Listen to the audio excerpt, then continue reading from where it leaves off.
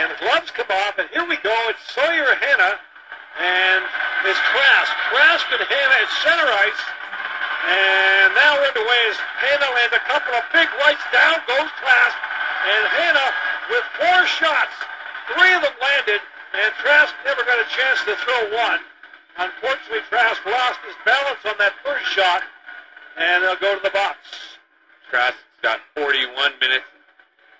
Sawyer Hannay 98. Sawyer Hannay is third in the league in penalty minutes. And I do believe with that, he now is tied for first in the league with 103